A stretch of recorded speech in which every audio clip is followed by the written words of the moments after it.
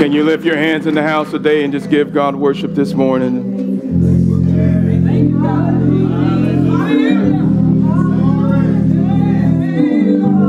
Father, we thank you for this opportunity to come in this house. We thank you for life and health and strength in these bodies. We thank you for the ability to see with these eyes that you have given to us, with these ears to hear. Be clothed within our own right mind, Lord God. We're thankful, Lord God, to live in a country where we can come and rejoice and worship you freely. We thank you most of all for your Son, Jesus Christ. We pray for every soul that walks in today, Lord God. Many may smile on the outside, but we're all facing difficulties, Lord. And they may find strength and encouragement here this morning. And that wherever we are off in our lives, Lord God, that you would nudge us back in the right direction. Transform our lives. Help us to find freedom in you. We pray and ask for your presence in this service this morning. Have your way, Lord God. We say, have your way, Lord God. May Jesus be glorified, and it is in his name we pray, Jesus' name we pray. And everybody said, amen, and amen. Give God a hand of praise this morning. Let us have our declaration of transformation this morning. Let's get right into the word. Let us read, today I will be transformed by the power of God's word. It defines me, empowers me, and enriches me as I apply it to every area of my life. My mind is open, my heart is receptive, and I surrender my will to the Holy Spirit's control. I will never be the same in Jesus' name. Look to your neighbor to your left and to your right. Give them a hug. Tell them good morning. Just go ahead and welcome them in here today. As you take your seat.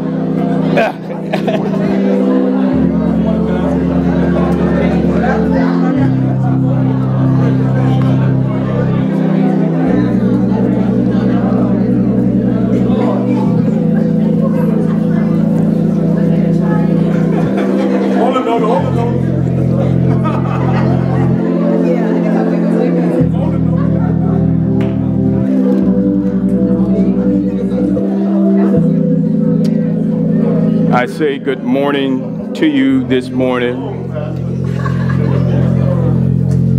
Good morning, good morning. I want to make sure that I advise you of a special announcement just as we get started. On Saturday, March 14th, here at the church, I want to make sure to invite, if you are serving as a leader here in the church or serving in any capacity here at the church, we are having a leader meeting that my wife and I are putting on to where we just kind of want to cast vision and share and have fellowship with you. Many times things are going on and everyone doesn't always know, and so we always like to try to communicate. So we want to make sure to invite you on the second Saturday, March 14th, here at the church at 11:30 a.m. 11:30 a.m. The meeting won't be long. It'll generally be between about 40-45 minutes. But we just want to get together and share with you, love on you, and commune with you as leaders here at the church. Give you the opportunity, if there's anything that's going on that you may not know, but also to let you know what's coming down the path, coming down the future path down the road. So we invite you to come. Please make some time to come and hear what God is doing, and some of the things that may not always be communicated in the pulpit. We want to make sure that everyone is aware of that. So again, Saturday 14th, here at the church, 11:30 a.m. Good morning, everyone. Good morning. How's everybody doing? You all doing blessed? Okay, so we're going to jump right in the Word. I'm starting a new series here for the next 2 or 3 Sundays. We're going to be talking about the biblical principle of stewardship. Look at your neighbor and say stewardship. I have received so many testimonies and just blessings from so many of you from the things that we were discussing in January about how the Lord had been blessing you, particularly as it related to financial things. And I'm just going to be honest, many times the reason why we aren't receiving God's blessings is because we're not doing what God tells us to do. And I've learned that if you just put into practice the things that God says, you get blessed, man. You don't have to do anything special. You just have to do what God tells us to do. And so I was talking to one gentleman, and he came up to me at the church, and he was in a small group, and he said, "Pastor, man, I got to be honest. I went home and I got with my wife, and we got on a budget, and we sat down and we did our budget together, and we started working through it. Man, I found out that I had $1,600 going out the door that I didn't even know where the money was going." He said, $1,600. I say, $1,600. He said, "Yeah, man, we've been trying to get a house, and I couldn't find the money to buy the house." I say, "There it is. There go God right there." You ain't got to look no further. You just got to do what God tells you to do with money. Amen. And so today, stewardship to me is one of the most important truths in all of the Bible.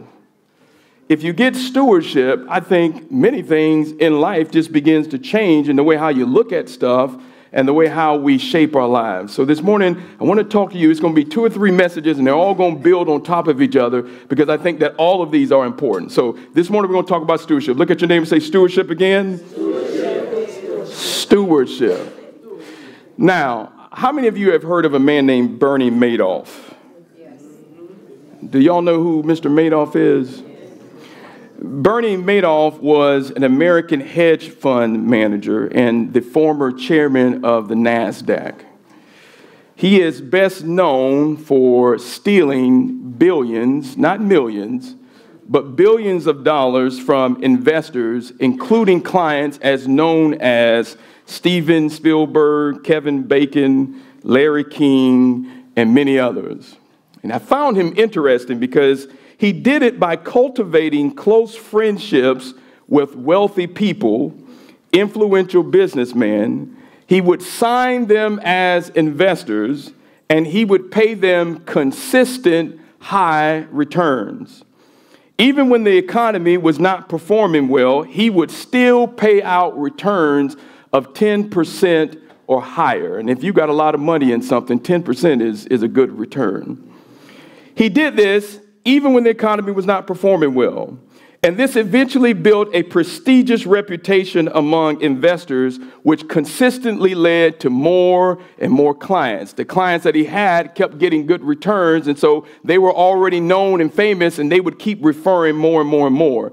Now, you may wonder, how can a person give high returns even when the economy is not doing good? Well, he did it through something called a Ponzi scheme. Look at your neighbor and say a Ponzi scheme.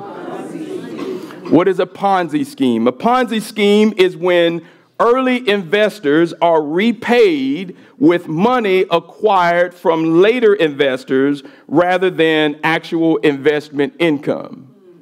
So what Bernie was doing was he was soliciting new clients to invest in his company, and then he used the money from the new clients to pay the former clients, or the ones who had already invested, a handsome realty, even when the market was not going good. He did this, and everything works well as long as you keep having new investors come in with new money. This worked good. In fact, it worked so good, Bernie was able to live the high life for many, many years. I read a report which indicated that he had a $7 million penthouse in Manhattan. He had an $11 million mansion in West Palm Beach. He had a 3-bedroom apartment in Cap des Antibes, or whatever this is, in the French Riviera. He had $45 million himself in municipal bonds, $17 million in cash, $8.8 million in yachts and boats, $2.6 million in jewelry. It said it was estimated he had personal assets totaling over $800 million. Life was good for Mr. Madoff.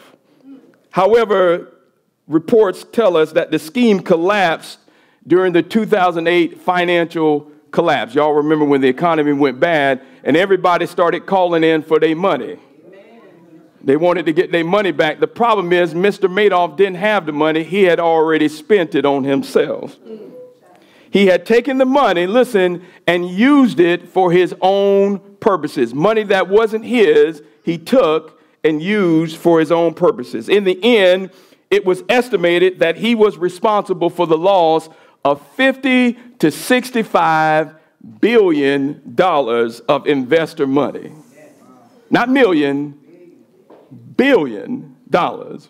And is currently spending 150 years in prison.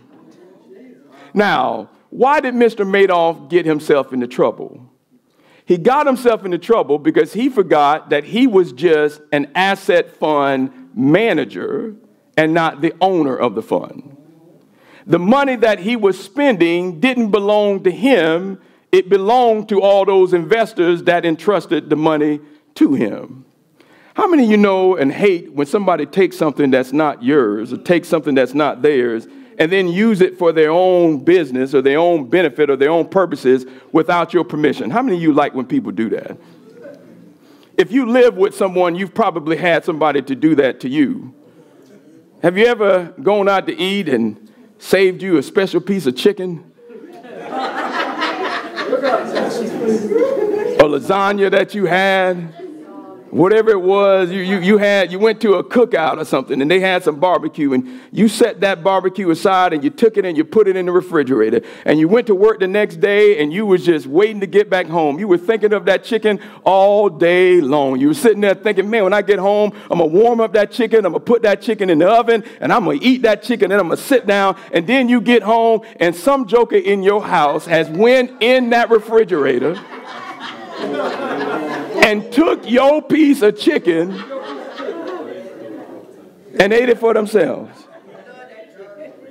Or maybe you had some money that you left on the counter that you were planning to do something with, and somebody came in your house and used it without your knowledge or your permission. Those stuff like that just kind of burn you up when people take what's not theirs and use it for their own purposes without your authorization or you allowing them to do that.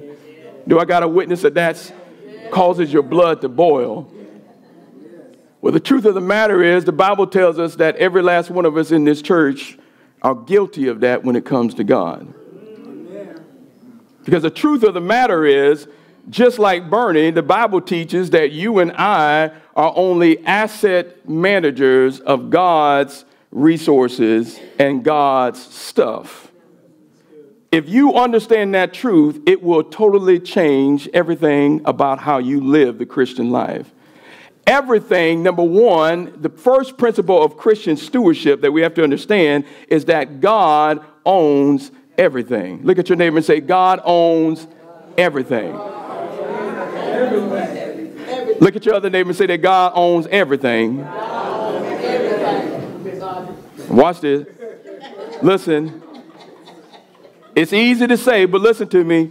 God owns everything. The Bible says in Psalm chapter 24, verse 1, it says, the earth is the Lord's. That means it belongs to the Lord or it's owned by the Lord. The earth is or belongs to the Lord. And what else does he say? And everything in it, the world, and all who what? That means everything belongs to God. Look at your neighbor and say everything. Everything belongs to God. That car you drove up in this morning, I know you think that belongs to you. This is an important principle of stewardship. I know you may have it, but you don't own it. Watch this. Psalms 89 and 11 says it this way. The heavens are what? Yours. the heaven. It didn't say heaven. It says the heavens. The heavens speak of of space and the universe and even the dimensions that God in. The Bible says that God owns everything. He even owns the heavens. He owns space. He owns all the planets. He owns everything. He owns the celestial space. Everything that God owns. It says the earth is also yours. It says the world, what? And all it contains. Why does it all belong to God? Look at what else it says. Because you have what? You see that? The Bible says that everything belongs to God because He founded it. He created it. The psalmist declares that the reason that God owns everything is not simply because He's God, but because He created it. How many of you know that when you create something, one of the first things that you do is you put a patent on it? And when you put that patent on it, that's something that you own, at least in our time, for a specific period of time. But a patent means that you own that. In other words, God has a patent on everything. He owns everything. He owns the car that you drive, the house that you live, the clothes that you got on, the weave that you got on. He own it. He own it all. Watch this. The Bible teaches that God even owns you. Watch this. The Bible says in 1 Corinthians chapter 6, verse 19, do you not know that your bodies are temples of the Holy Spirit who is in you, whom you have received from God? What else does it say? You are not your own. You were bought with a... Watch this. This is important. That means God owns you. No, He don't. Yes, He does. He owns you. He owns your hair. He owns everything about you. Watch this. So what does that mean? Listen, if God owns everything, then that means you don't own anything. So I knew the amens was going to go down, John. And see, when people don't know where you're going, then they with you. But see, when it hits, the Bible says, you just said that God owns everything. So if God owns everything, then that means you don't own anything. That means the money in your bank account, you don't own. Pastor, no amen on that one. The car you driving, you don't own. The hat you got on, you don't own.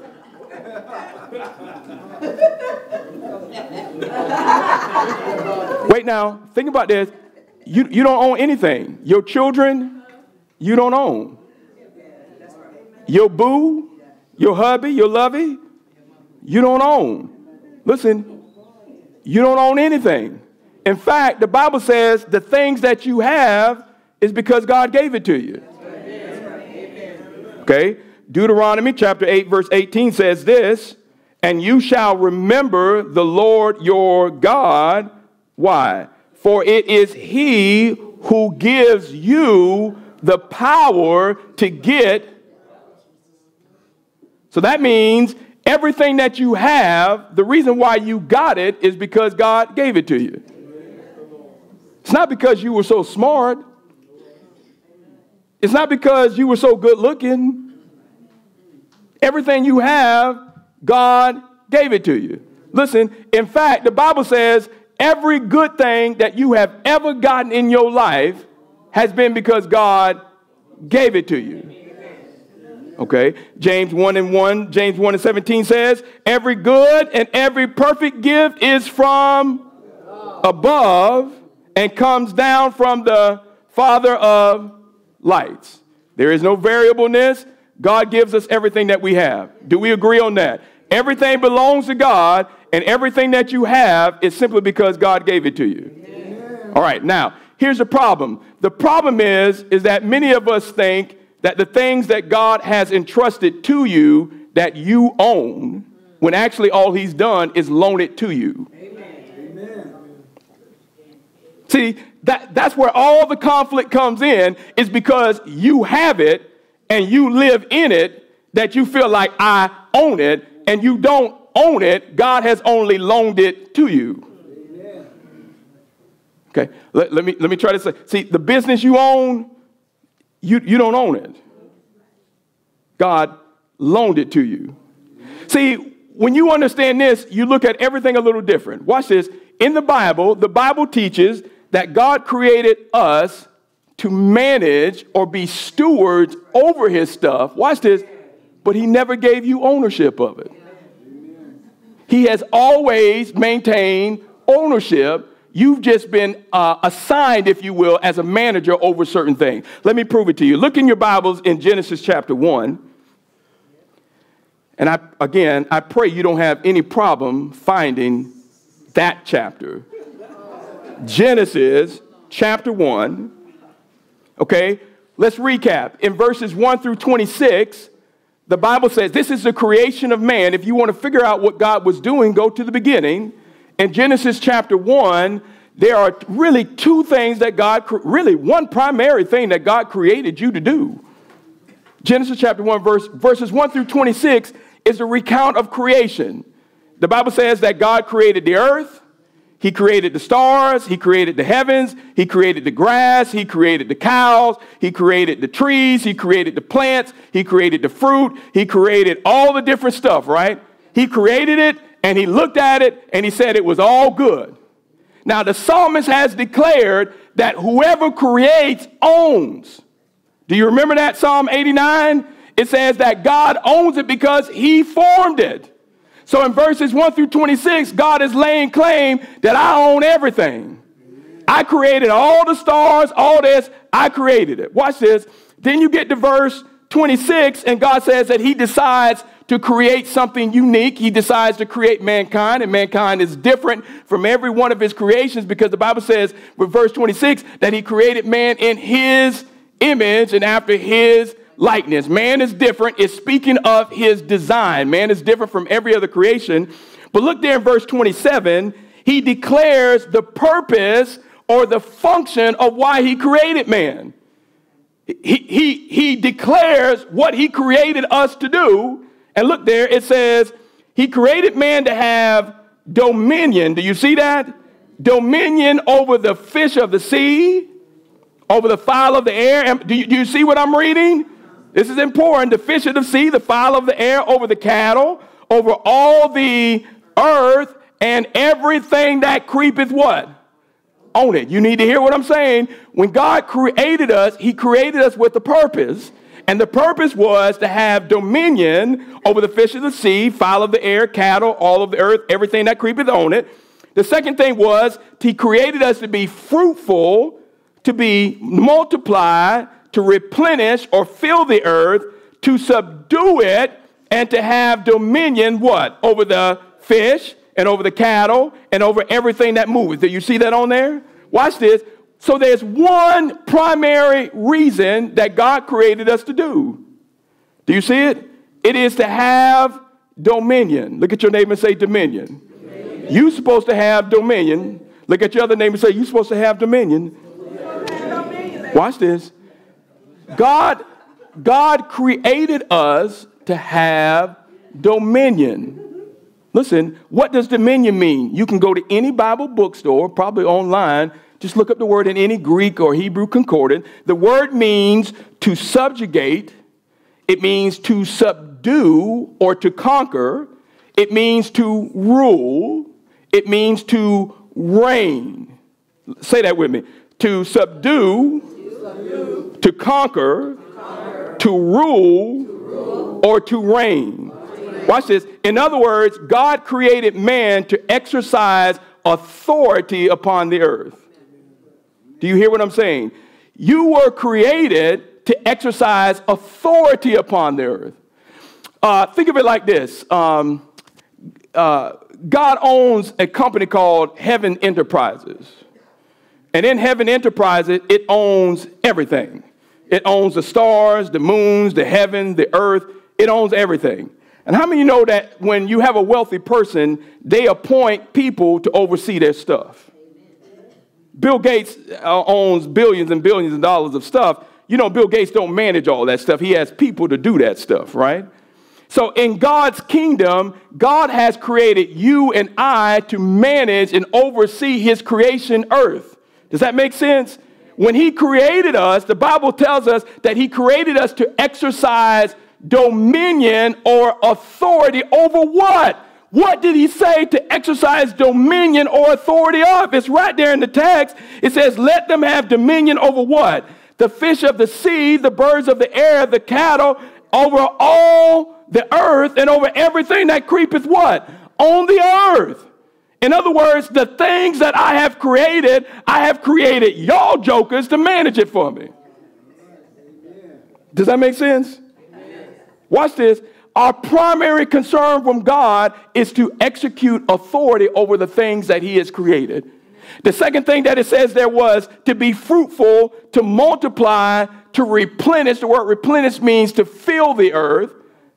Now, that one, you say, well, why does God want you to do that? Well, because in order for us to manage and oversee everything that he has in the earth, how many know that one man can't do that? Yes. Right? So a purpose, how many know? See, God designed us to be fruitful and multiply. It's a part of our design and the reason why he created us. Somebody ought to say amen on that. Amen. Your body is designed to procreate. I'm glad mine is. When God created us, he designed us in the context of marriage to fulfill his purpose, which is to fulfill this earth so that we can manage and have dominion over what? The fish, the fowl, over everything that crawls on the earth. Do y'all see that?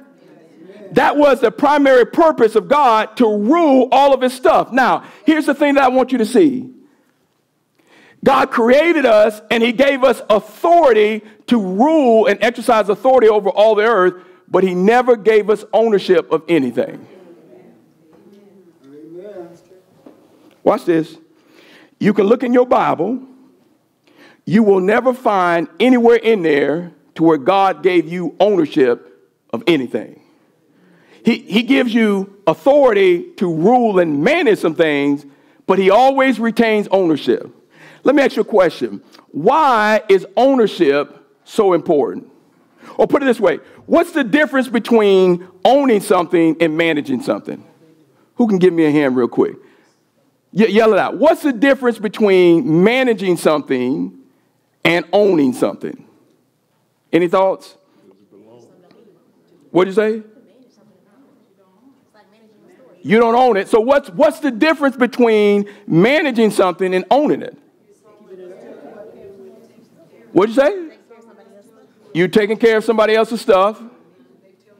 There it is. That's what I'm talking about right there. Whoever owns it has the right to tell you what to do with it.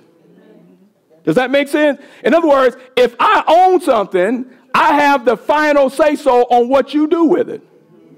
In other words, I cast a vision. I tell you what you can do with my stuff because you don't own it, I own it. Okay, let me give you an example. My wife works for Mark Zuckerberg. She works for Facebook. And he has given her authorization or authority to manage a certain part of his company. How many know that when you have authority to operate and run certain areas of your business, you can make decisions on your own as to what happens in that business? But one thing you cannot do is determine what to do with someone else's resources. How many know you can't decide what to do with his money with what you want to do? Does that make sense? In other words, he still decides what his money and his resources are going to be used for and how they are going to be used. Right. Does that make sense? Why? Because he owns it. The problem comes when you start taking ownership of somebody else's stuff and determining to do what you want to do with their stuff. That's right. But amens down went down. See, some of us in here are taking ownership of God's stuff. That's where all this is headed. If God owns everything, which you've already admitted, then what that means is he is the one who determines what happens with his stuff. Amen. Come on, somebody give me amen. Amen. Tell me that you're getting it. That's the whole concept of stewardship, is if God owns it, then you don't determine what to do with my stuff. Amen. See, that's what got Adam in trouble in the first place. When you look in your Bible, look in Genesis, turn over to Genesis chapter 2, if you would. Look at what got Adam in trouble. What got Adam in trouble was he tried to take ownership of what belonged to God and use it in a way that God said you're not supposed to use it.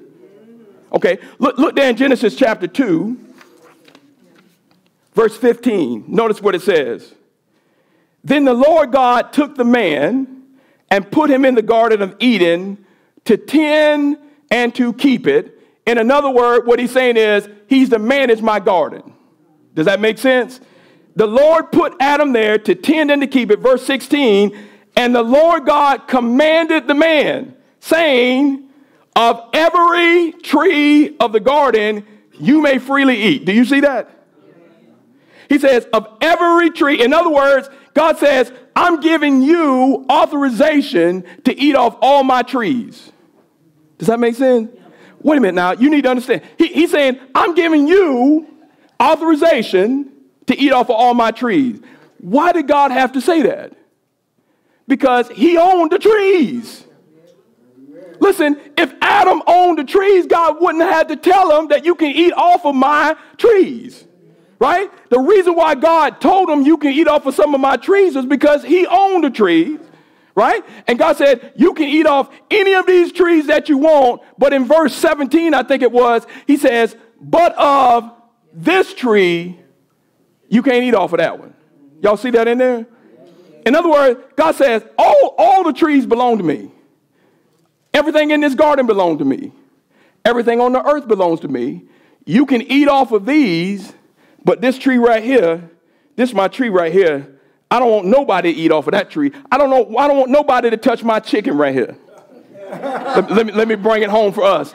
I don't want nobody to touch this barbecue right here. This is my prize winner right here. Nobody touches this. Watch this. Where did Adam go wrong?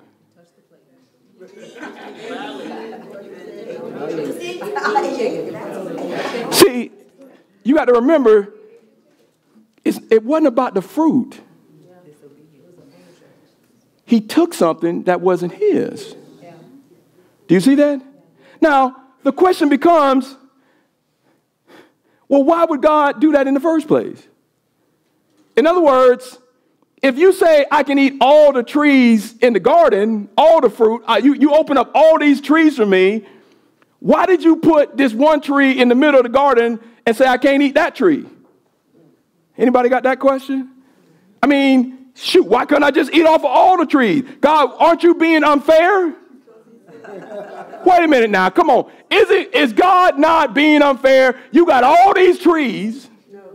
Why can't you just eat off all the trees? Boy, I like you right there. I don't even know who you. I like you. Listen, the bigger question is not why God said that. The bigger question is, let me ask this. Does God have the right to tell Adam, you can't eat off of this tree? Yes. Why? Because he owned all the jokers. Wait a minute, I'm headed somewhere.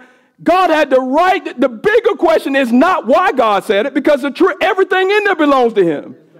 Amen. He told Adam, you can eat off of everything except for this one tree. And the reason why, I don't have to explain to you. I don't have to tell you a gosh darn thing.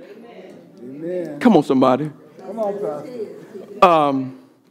My wife bought me a PlayStation for my birthday. Yeah, I don't get a chance. She bought me a PlayStation for my birthday, right? Bless her heart. And I don't get the opportunity to play it very much because I normally have plenty of stuff to do. But my boys love it. They love PlayStation. So I try to make time to hang out with them to play the PlayStation.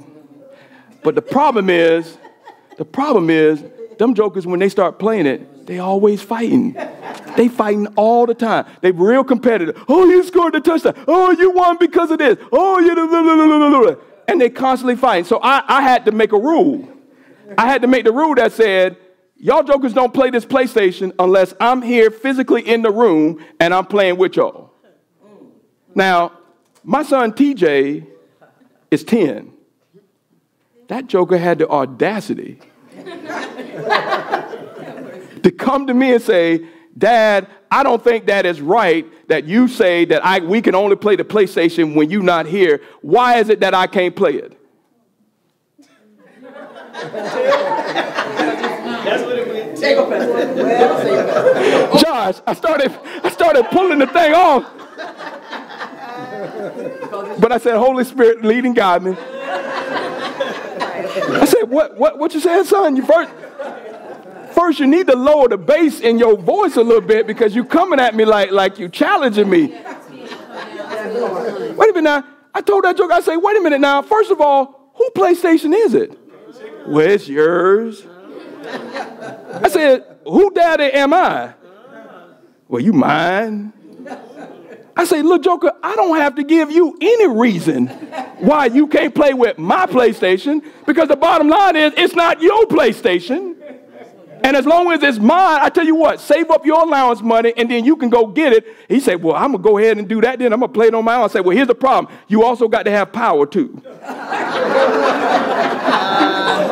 And if you ain't got no electricity, you can't get no account in your name with the little money that you make for your allowance. Watch this. But here's the thing. How many of us are just like TJ? Man, y'all don't look at me crazy. Y'all jokers know you taking ownership of something that don't belong to you and you telling God how to do what don't even belong to you. Come on, Pastor. I can do what I want to do with my body. No, you can't. Well, you can, but you're going to get yourself in trouble. Why? Because you don't own your body. Yes, I do, Pastor. See, that's the thing. You don't own your body. Yes, I do. No, you don't. I can sleep with who I want to. No, you can't. No, because the person who owns your body has set up limitations and guidelines that says you can use your body for this. And as long as you use it for this, you good. But when you start stepping out, you've taken ownership of something that doesn't belong to you. And let me ask a question. How many of you, okay, I'm about to close. Let me ask a question. Okay, let's summarize. First thing is God owns everything. Look at your neighbor and say, God owns everything. God owns everything. If you don't remember anything, I want you to remember this. First thing is God owns everything. He owns everything that you think that you own. You don't own, God owns. Your education, your degrees, your program, your business, your hair, your weave, your shoes, your necklace, your nails. He owns it all. Second thing of stewardship is if you acknowledge that God owns everything, if you acknowledge that, if you agree with that, then that means He determines, as the owner, what should happen to that.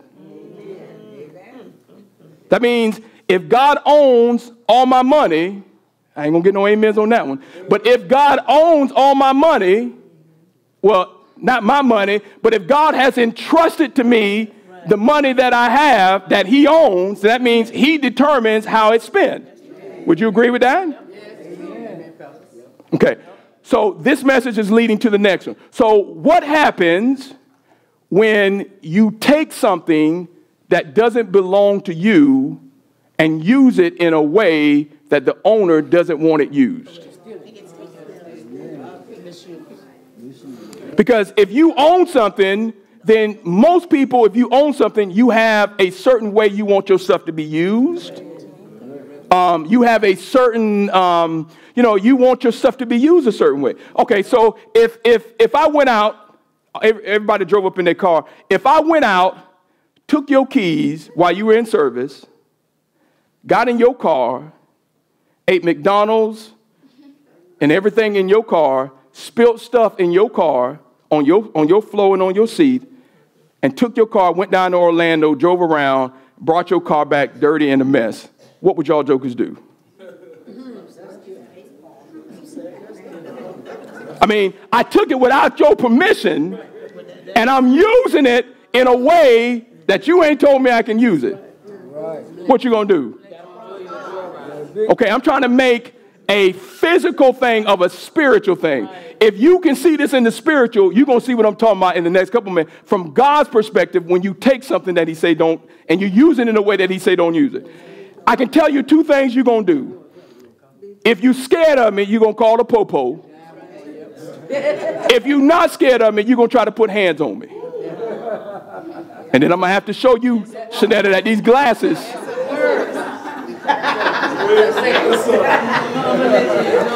Jay, how Sugar Ray be doing it? And I'm going to have to show you that you can't put no hands on me. Watch this. Here's the point. If God owns everything, there's a way that he designed or wants his stuff to be used. Where many of us are getting in trouble is that you're using something that God has given to you in a way and a purpose that God never designed it to be used. And in the same way, you would act a fool if somebody took your stuff and misused it. That's what's happening to some of us in here, right? You got to make sure that you're using what God has entrusted to you in a way that he wants you to use it. That's the central core of the message today. Next week, I'm going to build on it. What did God design us, or what has God told us to use the things that he has given us for? That's where we're going to go at next week. The main thing I just wanted you to understand is that God owns everything that you own. Everything that you think you own, you don't own. And if you think you own it, how many know that when you die, you can't take nothing with you? Even when you own your house, even if it's paid for, how many know that you still don't own it? Because if you don't pay the property taxes on that, them folk gonna come take your house. God is the only one who owns everything, and we need to make sure that we're using what he's given us in the way that he wants us to do it. Father, in the name of Jesus, bless this time.